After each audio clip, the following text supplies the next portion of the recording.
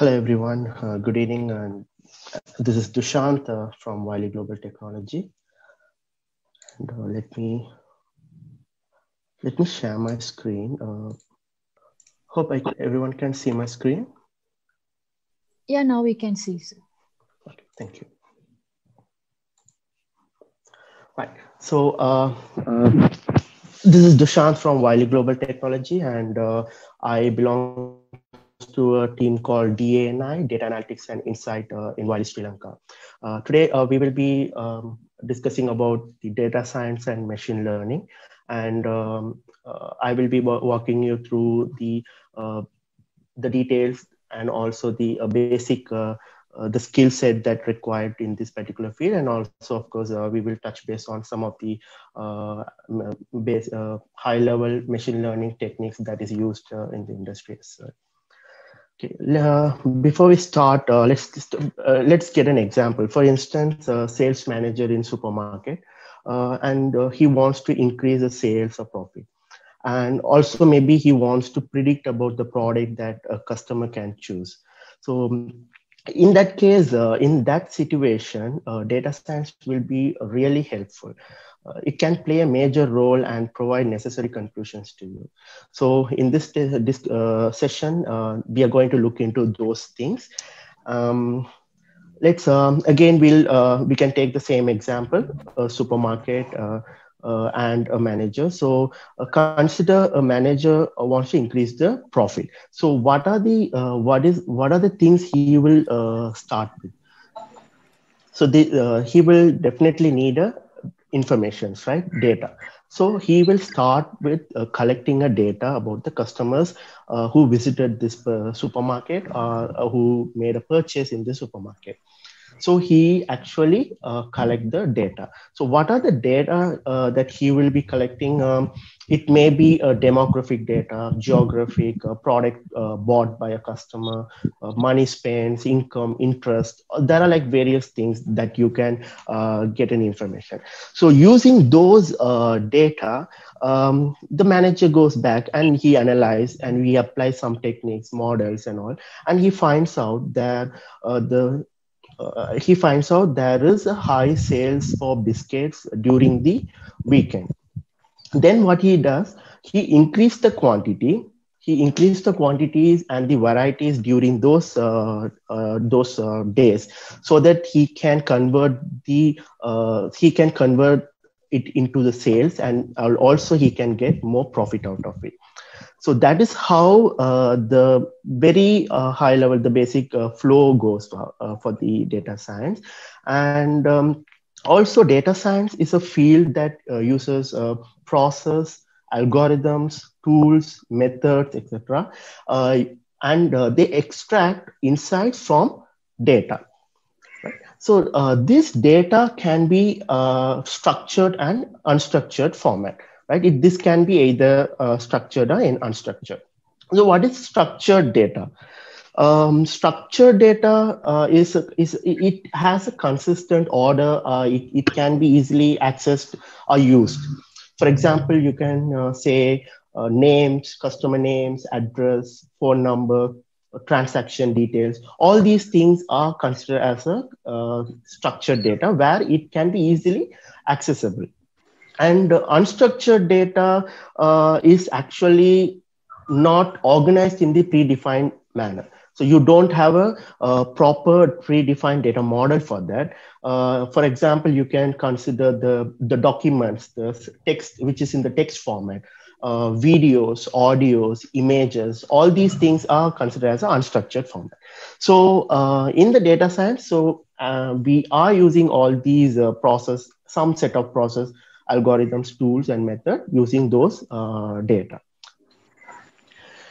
And also, data science is a multidisciplinary field, right? It combines mathematics, statistics, computer science, econometrics. There are like a few other fields as well. Basically, it's all about extracting a data, preparing a data, analyzing it, visualizing it, and maintaining the proper information out of it. So here I have shown you the areas that data science is taking over. Like for example, one is domain knowledge. Okay, domain knowledge is it's a general thing, right? Maybe if you are working for an specific industry, for example, if it is an education industry or telecommunication industry, so you need to know about that particular industry. Yeah, that is a domain knowledge. So that you can get client requirement, and also you can highlight the important criterias, and also it will be very helpful when you understand the domain that you are working in very much. Then we also have we need a statistical knowledge, right? Where you will be applying descriptive statistics, inferential statistics, and mathematics side, calculus, differential calculus, discrete mathematics. All these things are very important when it comes to data science field. Yes. Okay, so everyone can hear me, right? There's no interruption. Okay. Yes, sir, we can hear you. Okay. So then the designs and methods, and also tuning and fitting the model. So that is also important thing that is available, that needed in the data science field. And database languages like SQL, Hadoop, and data pre-processing technique, data validation technique, data infrastructures, all these also involved in this particular field, data science field. And then comes the most important one, machine learning, which actually deals with multiple algorithms, the techniques, various techniques, and also you will be using the programming languages like Python, R, and etc. But Python and R are the two programming languages mainly used in data science field when it comes to machine learning and all. So this gives a clear understanding how it has a cross-disciplinary field, right? The data science is not focusing on one specific area. It actually mixes with multiple areas. We saw about data science. So what is data science and all? Then why we need data science? So we all talk about data science and different things nowadays. It has become a buzzword. Why actually we need data science? Again, we can consider an example. For example, you can say weather forecasting system. Okay, for weather forecasting system, you can you collect the data from various sources. It may be a ships, aircraft, radar, satellites, etc. And again, these data can be in any format, structured or unstructured format, and you analyze those data and you use those things to create a model. So what is that model going to give you? So this is a predictive model, right? Where it comes to predictive analytics. So you build a model, and those models can be used for predicting a weather or natural calamities like cyclone or tornadoes. So that is how, that is why we need data science, which is very helpful to predict certain things in the future.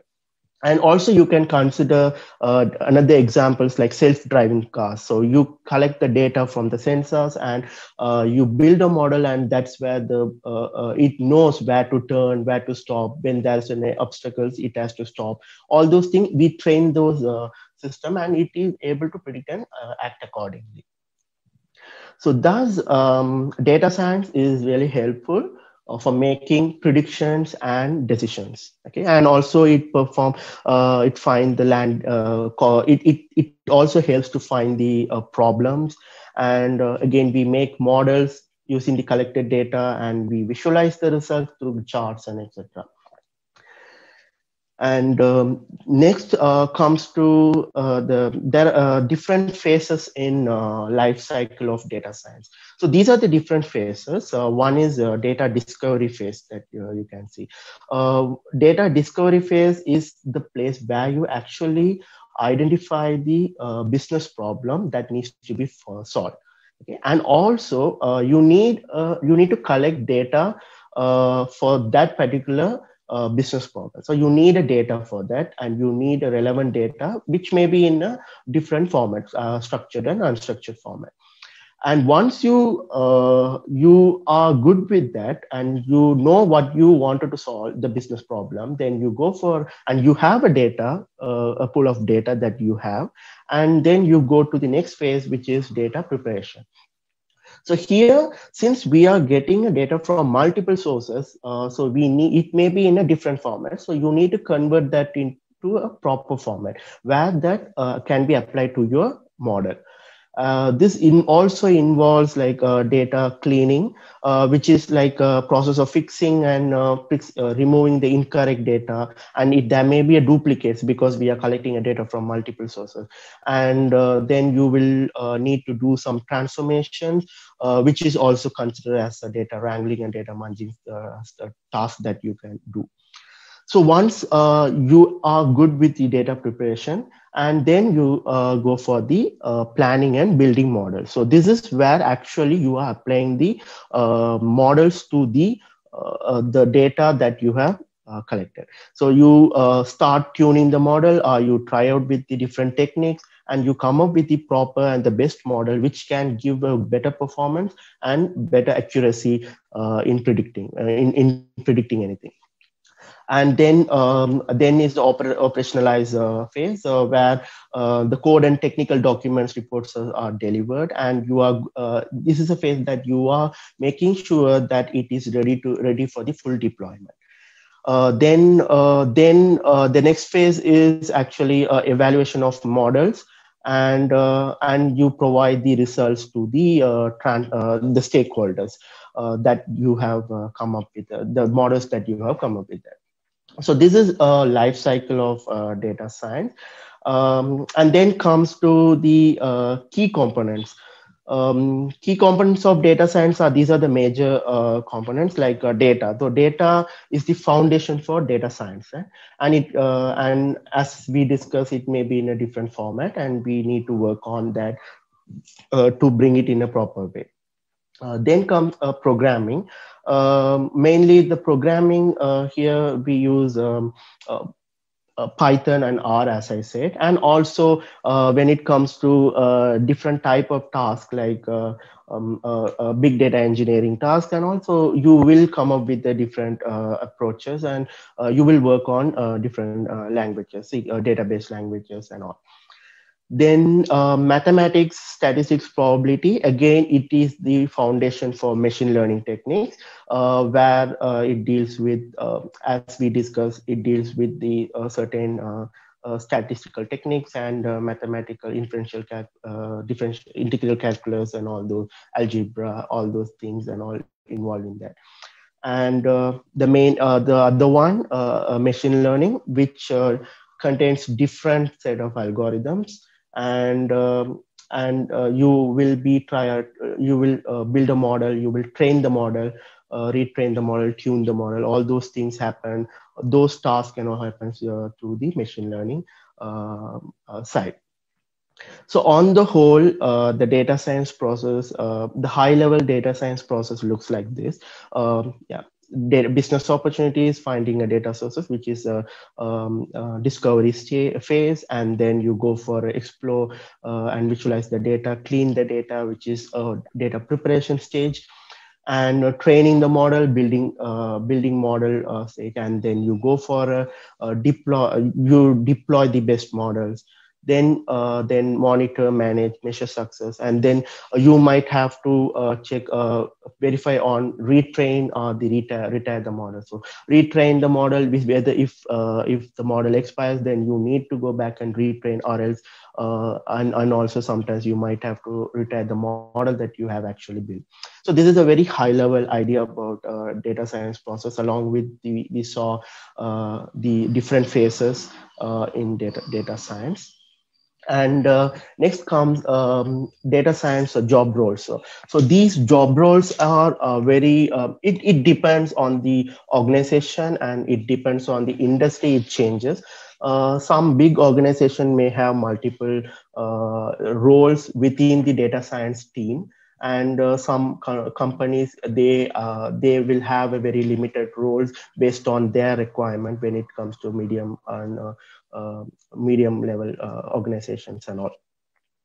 Okay, data scientist is it's one of the most popular role that we have heard, right? So data scientists are responsible for modeling complex problems, discovering insights, identifying the opportunities, etc.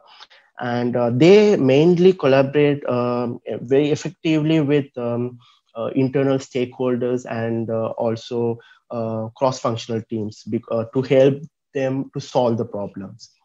And it also, as I said, it also involves building and training machine learning models. They mainly work on that, where they build a model which can be reliable for making predictions in the future. And machine learning engineer is another popular role, but it may not be available in all the organization. It is very rarely happen. They are like, we can say, they research new data approaches and algorithms to be used in adaptive system. Actually, they focus on those things. And of course, there is a similarity between data science and scientists and the machine learning engineers as well. But most of the organization, they just straight away go for the data scientist role. And then we have data analyst. So data analyst is like a junior data scientist. So this is the first step to enter into the data science field, I would say. Like, so they actually provide reports and visualization, where that can be very helpful to make a decision in the organization. But they very rarely work on the predictive analytics side. Data analyst mostly works on the descriptive analytics side. And then statistician is a role like, it was earlier very popular. Like now most of these roles are changed as a data scientist. And it is also similar to the role that they work on various statistical and predictive models actually. And then we have data architect. So data architect ensures whether the data solutions built for performance, and they also focus on, I mean, of course, they focus on creating a new database system, and often they focus on improve the performance and functionalities in the existing systems actually. And then we have business intelligence developer. So BI, business intelligence, is a set of technologies and the practices which can be transformed the organization information into an actionable item like reports and the visualization. So those who involved in those activities, like they are called as a data BI developers, and they mostly involved in developing and deploying the reports, BI interfaces, and the maintaining the reports and all. Then we have enterprise architect, and then big data engineer. So big data engineer, they mainly focus, they actually work with the very large amount of data, and they're involved in collecting, processing, and loading the data into the database system. And they heavily work on very large data set actually. And these are the data science tools and languages. statistics and mathematics. So we discuss about this. So descriptive statistics, inferential statistics, linear algebra, differential calculus, discrete mathematics. All these things are plays a role here, and that knowledge is somewhat to some extent is necessary. And R and Python is a programming language that we mainly use. Big data side, Hadoop ecosystems, Apache Spark, MLlib, all these are very important. And business intelligence side, Microsoft Power BI, Tableau, ClickSense, ClickView, Looker, all these visualization tools are mainly used. And machine learning, there are like certain libraries and packages, and there are certain various techniques that we will be looking into that in the next slides. And advanced machine learning, which is a deep learning, which involves artificial neural network, convolutional neural network, etc. And data visualization. This is business intelligence tools also has a data visualization opportunity, like Power BI, Tableau, and all. Again, you have a data visualization.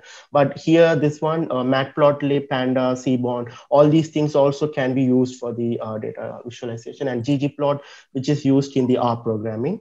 And D3JS also one of the better options that we have. So that's the high level, that's the introduction to the data science and the various job roles, the skills, and how these process work in the most of the organization. And next, let's discuss about machine learning. Okay, machine learning. Okay, what is machine learning? Machine learning is it's like usually humans learns from the past experience, right? And machines follow instructions given by the humans. That's how the usual process happens. And what if humans can train the machine to learn from the past data? So that's where the machine learning comes into the place. So here, algorithm that can learn from observational data and can make predictions based on it. So you can learn, you make an algorithm that can learn from the past data, and you make them reliable to make predictions based on it. So that is where the machine learning, that is what machine learning is. Again, we'll take a quick example. So if you take an example like music platform, and users listen to the song and they like the song and dislike the song based on different aspects, right? They may like based on if it is a fast tempo song, or else the intensity is very light, or else if there's certain instruments used, they may like and dislike based on various aspects. So we consider it as a variables, right? So in that example, like let's take two variables, like intensity and tempo, and where the intensity is from light to fast, and light to soaring, and tempo is from light to fast. And we have a data collected, and each point represent one song. And here, the one song mentioned, the song on the top, it mentioned the intensity is very high and the tempo is like almost moderate. And here, this song, the tempo and intensity is very light. So similarly, we have data points plotted on the dual X and Y axis. And now we say the circles are the songs liked by the users, and the diamond symbols are liked by the disliked by the users in the platform. Okay, so we know that there are certain songs disliked and liked by the user, and there you can, by looking at that, there you can see there are two groups, right? So on this particular group, so all the songs are liked by the user, and in this particular group, all the songs disliked by the user. Okay, so now you have some sort of understanding when you plot the data points into the visual representation. And let's take a new song. So you're getting a new song, which is a song A, and that song tempo is fast and intensity is like on an average more than medium. Okay, and that particular song falls into this particular area. Okay, then if we have to make a prediction, so what we will do? So is it like this song is going to be liked by the user or disliked by the user? So what is the decision that we can make by looking at uh, the visual? So in this visual that we can say, this song falls into the group very closer to the songs liked by the user. So this has a high probability that a song can be liked by the user. So we go for a decision saying this song can be liked by the, we make a prediction this song will be liked by the users. That is because it falls closer to the other songs that is already liked by the, based on the past data, right? And now comes another song, which is a song B we can consider. And that particular song falls into this area, where the intensity and the tempo is medium. So here it's really hard for us to make a decision, right? Earlier it was very easy, too many songs falls into that, and it was very closer, and disliked songs are far away so from that particular point. So I was able to make a quick decision on that. But here it is really hard, and what we can do here is there comes another technique that available, which is we identify the nearest few points. For example, you find 5 nearest points, data points that is closer to the song that you are going to predict. So here in this range, in this area, I can see there are total 5 songs comes into that, closer to this song B, and 4 songs already liked by the user and 1 song disliked. So here the majority of the vote goes to the songs liked. So then what we do, we go ahead and make a prediction that song B also can be liked by the user. So this is one of the, it's a very basic example for one actual algorithm, that is K nearest neighborhood. So that is the one algorithm this use, K nearest neighborhood, which is the nearest K points. So you pick K points, like 5 points, near to the new point that you are going to predict, and you identify the pattern and you make a decision based on that. So that is a K nearest neighborhood. But if you can also go into that and analyze and check on those in-depth of those algorithms actually. Right. So that is how. So machine learning is like you process the data, we have a historical data, everything is ready, and you process those data, you make the system learn, you train the system, and if there is anything, you go back, pick the new data and adjust the data, and you retrain the system. And once the model is ready and it is ready to make a prediction. So that's how machine learning works. So what is the difference between ADL, ML, AI? So we have heard about these things like deep learning, machine learning, artificial intelligence, and all. So what is the difference in that? Why? There are a lot of things, discussions going on, right? So to be clear, like artificial intelligence is it's a broader field actually, and it's a technique which enables machine to mimic human behavior. So it's a very broader field. And machine learning is a subfield of artificial intelligence. Okay, and what is special with machine learning? This is a technique uses statistical or econometrical methods that enables machine to learn from the past data. So here we are dealing with the past data. So that's the specialty of the machine learning. And we can't say all the artificial intelligence techniques, AI techniques are machine learning, because there are like certain things, the rule-based systems, robotic, computer vision. So all these are the subfield of comes as a subfield as artificial intelligence. And then deep learning. Again, deep learning is a subset of machine learning. And again, it deals with the data, but this deep learning is very powerful because it has a capability to have a better performance when it comes to very large data set. So that's why most now the deep learning are becoming popular. So this is a quick graph. So we artificial intelligence is existing from the very earlier 20th centuries, and we heard about machine learning techniques from to the 1980s, and now 2010. After 2010, we are working with the deep learning, and there are like capabilities for deep learning because we have huge data, and there is a role for big data as well. And why deep learning? As I said, older algorithms, when the amount of data increase, the performance may be stagnant. So it won't be better. But deep learning algorithms, when the amount of data increase, still the performance, you will be getting a better performance.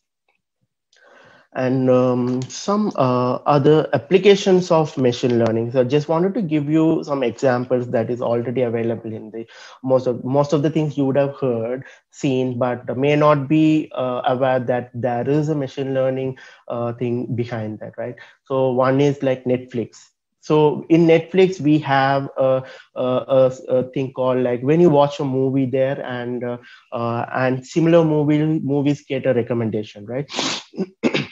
when you like some movies and you get a similar recommendation. So this is actually a machine learning algorithm works on that, which is called as recommendation system, which involves collaborative filtering, and there are so many other techniques as well. So this is one of the very good example. And Facebook, again, we all know they are actually using in heavily like friend suggestions, tagging a friend's faces. Those are like there are like these machine learning works behind that. PayPal's fraud detection is another one good example. It's capable of predicting the fraudulent transactions. And Amazon, you would have seen many things there, product suggestions. Those who bought product A also bought product B, C. So you got those recommendations, right? So that are actually involves the machine learning algorithms. And customer segmentation. And you would notice based on the demand, the price of the product changes. So that's also actually involves machine learning. And Uber has Uber and PickMe also has some of the techniques that they are using. And sentiment analysis when it comes to text analytics, like you get a data like Facebook comments, Twitter tweets, and some of the reviews from the website. So these are text data. So you wanted to identify the sentiment, like whether it is a positive sentiment, negative, or neutral. So all these things, for those things, actually natural language processing is helpful, and it helps to analyze the sentiment. So that is another example.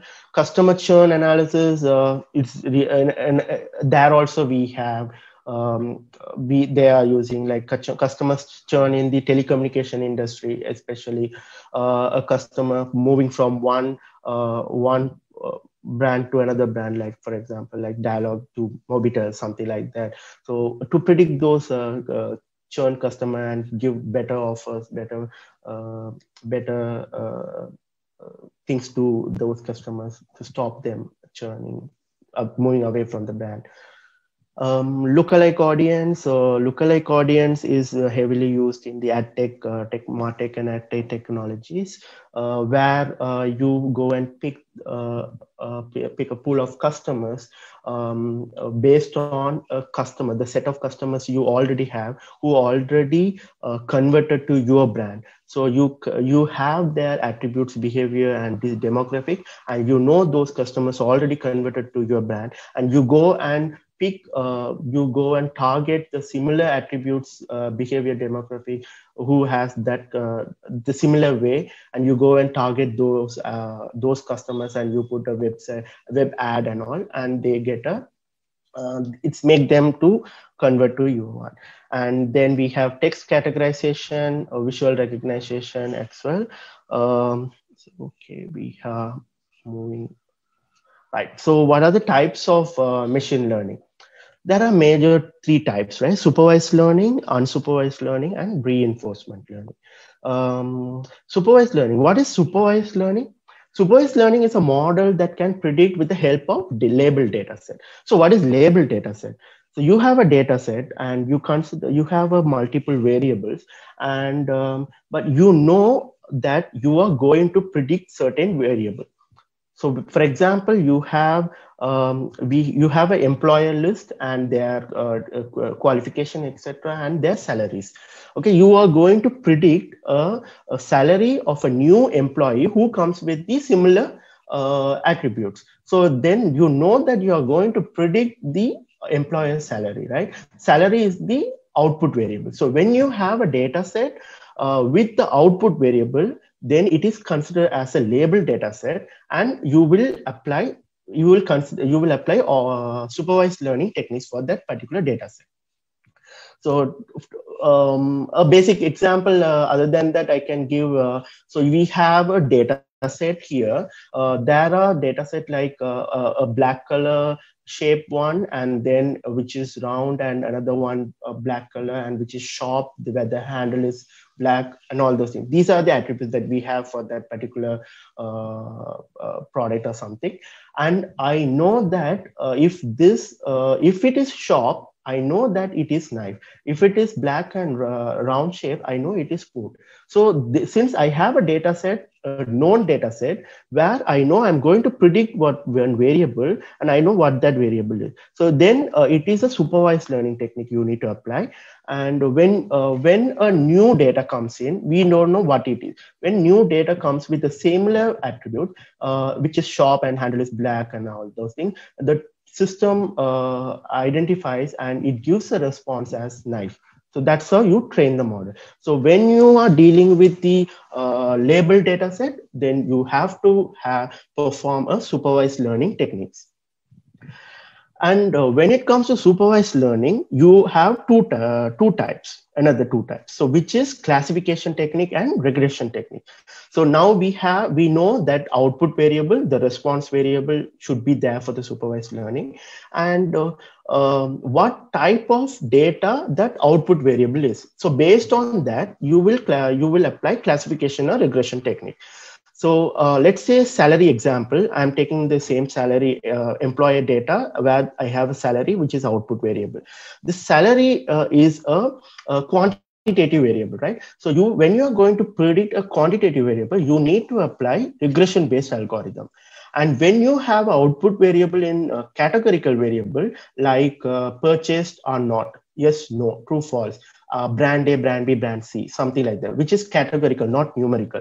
In that case, you will be applying classification techniques. So that's how you differentiate and apply the proper techniques for the data set that you have. Classification problem, I can give you an example, identifying spam mails. Okay, you have a data set, a known data set, which is a set of emails, like about 1,000 emails you have, and you know each and every email, whether it is spam or not. So this, since you know you have a known data, and you know you are going to predict whether it's spam or not, and that output variable is a categorical variable, and you are going to apply classification problem in supervised learning. And you put that data into the model, and once your model is ready, and when a new mail comes in and the system scans, and it is capable of predict that whether that mail is a spam or not spam.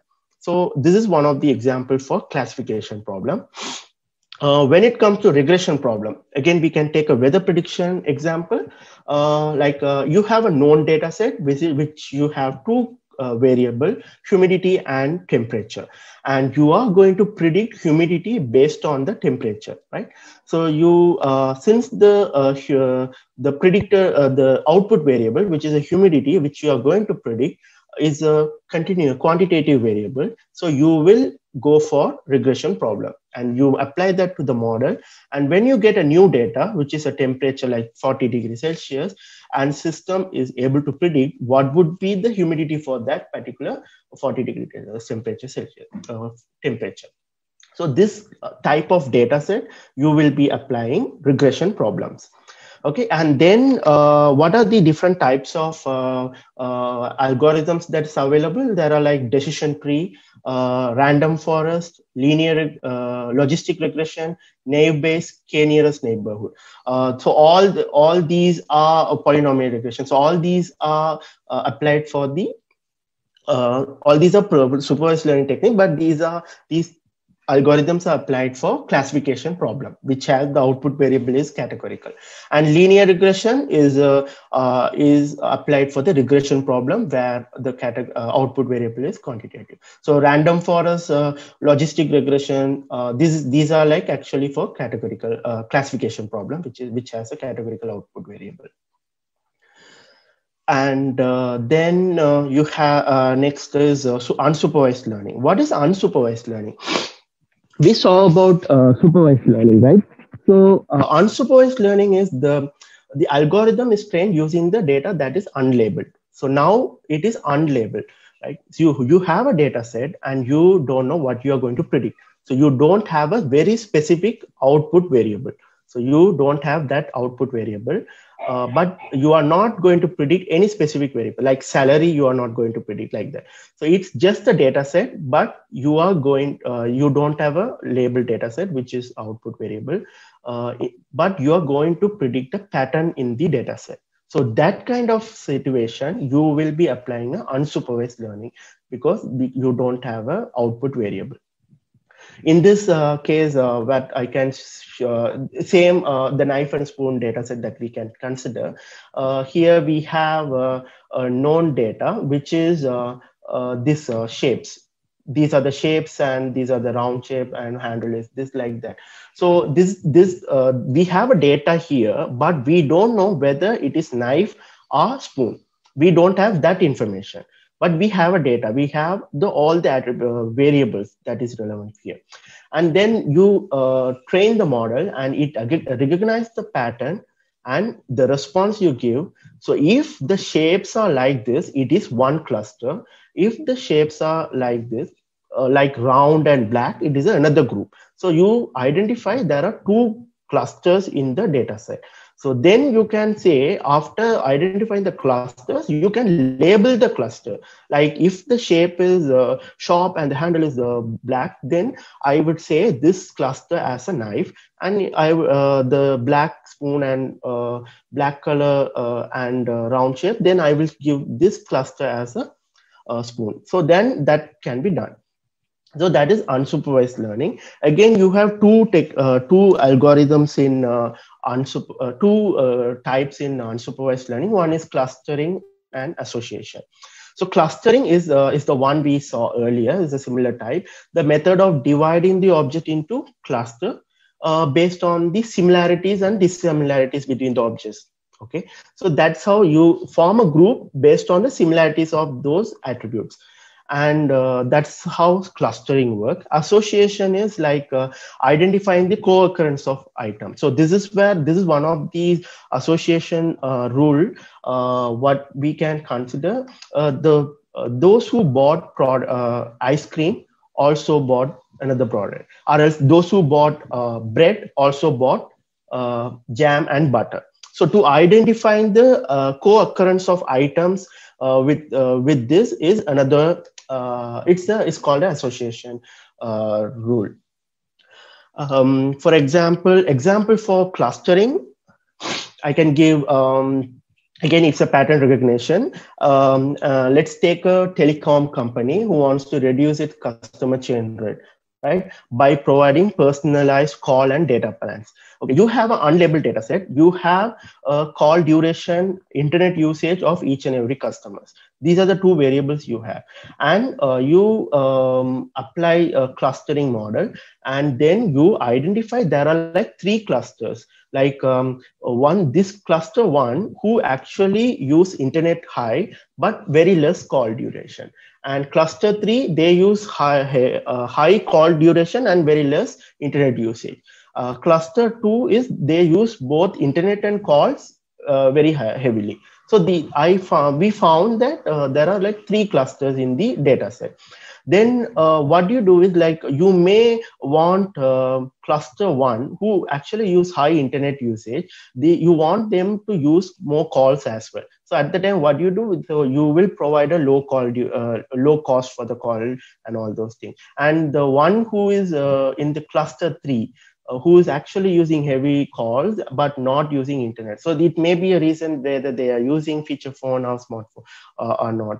And also they may not have a better package. So then you will provide a better internet package pay for them, those customers, and you make them use a heavy internet, and that will increase the sales, and as well as that will avoid making the customer churn as well.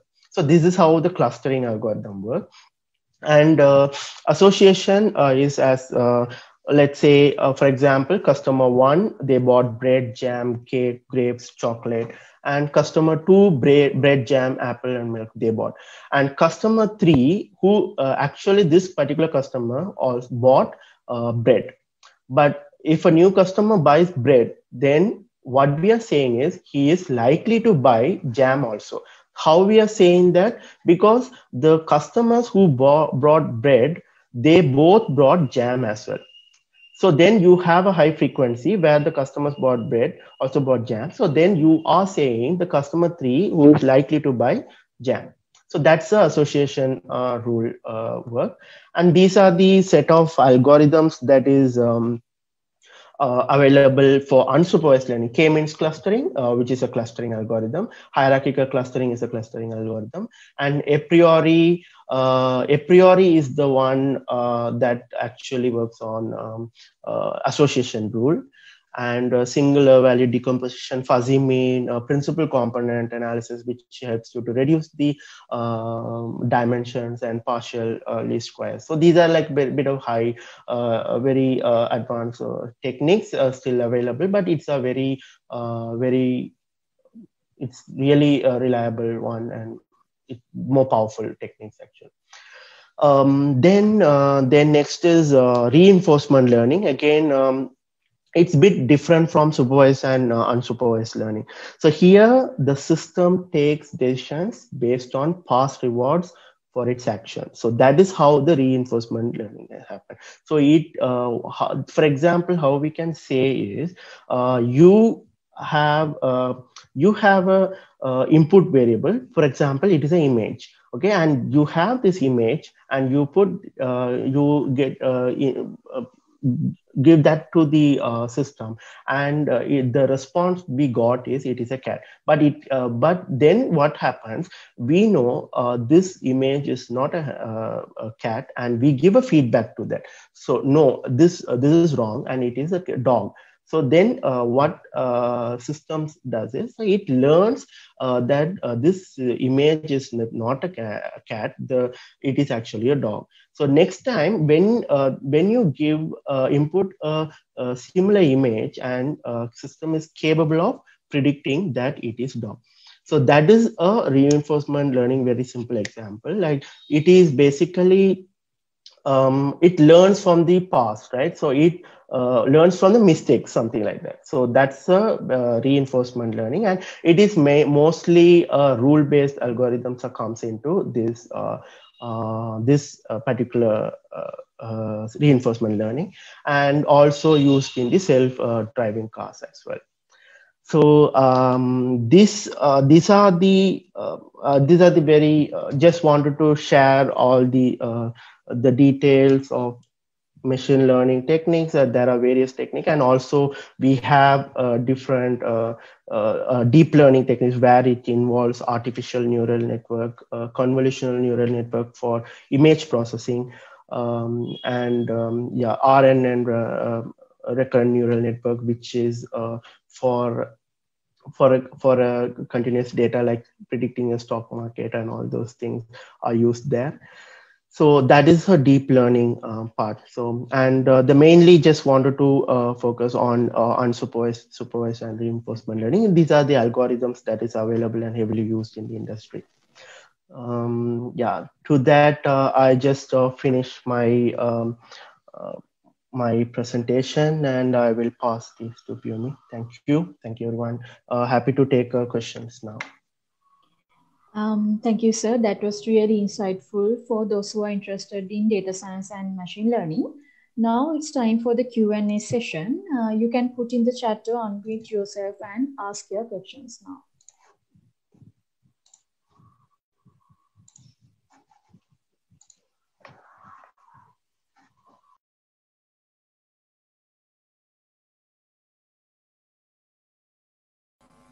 Hi, thank you very much for this session. It was very insightful. I have a so you couldn't cover regarding how the deployment of these models work. Can you just walk through that process as well? Um, yes, actually, yeah, because within this 50-minute session, so it was really hard to cover all the things. Like deployment is actually similar to that, but mostly the deployment tasks are done by DevOps team, right? And you provide the model to them, and where the model is properly built, and they use uh, certain techniques and certain technologies, and they are able to deploy. And also deployment is depend on what how you are making it. Like it may be for the web application, it may be for any other thing, and sometimes you may not need that to be shown in the web application, but you wanted to have it in the internal processing. So that is it's all actually depend, and it follows in a different approaches. um, and also it's similar to the usual deployment phases that we follow. And mostly these data scientists or machine learning engineers, they won't be most heavily involved in the deployment phase. So you will build the model, and you will pass it to the DevOps team, and they are the one who work on deployment phase. Thank you. So when you are with the when you're focusing on this, your main objective is building a model, getting a better accuracy level, and but you need to give a proper model to the DevOps team to deploy. Yeah.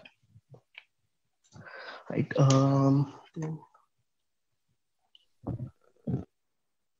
Okay. There is another question. In order to master in the field, what are the key areas that we need to develop after graduating? Yes. Since it is a cross multidisciplinary field, like you, of course, you need to have a knowledge on the Python or R. It's not necessary both. So make sure you have a better knowledge on either one programming. And also please be you need to be very strong on the algorithms. So how these algorithms, the backend of this, how it works, and how to tune the model, all those things you need to be very you need to be very you need to be very you need to learn more on that. I would say these are the two areas that you need to be strong in this particular field: programming and machine learning algorithm, and also where and when to use which type of algorithm, and how to data set, how to handle the data set. And feature engineering is one of the most important thing, because to nowadays most of our data scientists are like any statisticians, machine learning engineers. They spend about 70% of time in preparing the data set, right? So they are working on cleaning, transforming the data set, and the 30% of time goes to the modeling part. So that in that case, you need to be very strong in feature engineering. We need to know how to get the data, what type of data into the model, and all, and tune the model.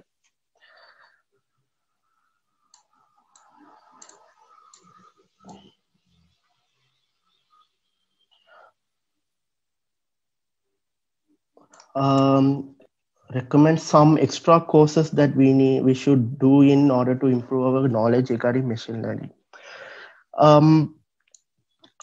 I would say it's you need actually we need to check ourselves first which area we are strong.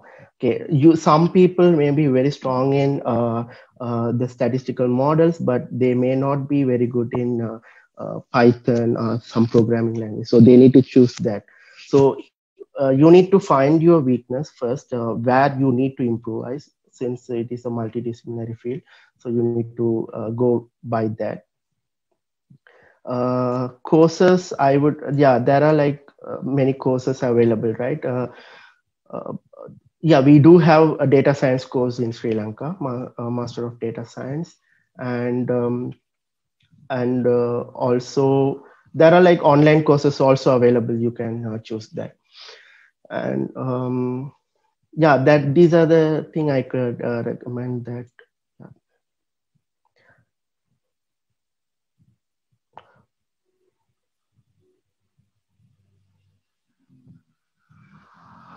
Okay, what qualification that company is expecting a data science intern? Okay, that's another good question. Since you are starting the data science field, at least you should have a basic knowledge in Python and at least a basic knowledge in some of the other machine learning techniques. So maybe you should be aware of those areas. Python or R, either one you can choose. Yeah, nowadays Python is very heavily used. And also it is not only these two things. And if you wanted to within data science, if you wanted to focus on different field, like you have a data engineering field as well, right? So you need to be strong on those areas. For example, big data side, yeah, Hadoop ecosystems, Apache, uh, and yeah, some of the data SQL database languages, and you need to you need to have some knowledge on some of the database like Snowflake or Netezza, something like that.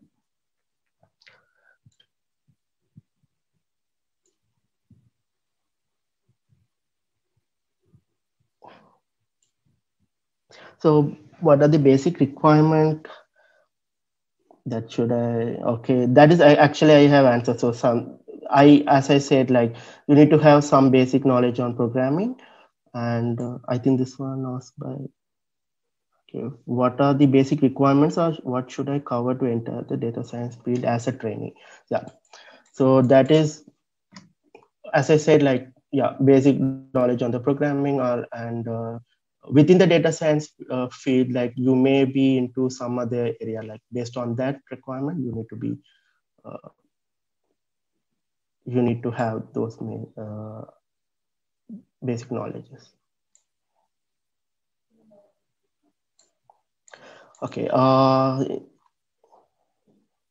what are the companies that can apply as intern data scientists? I am not very much aware of the most of the companies who have data scientists as an intern. For an intern, we do have a data scientist, data science team in Dialogue, and yeah, and even in Wiley we have, and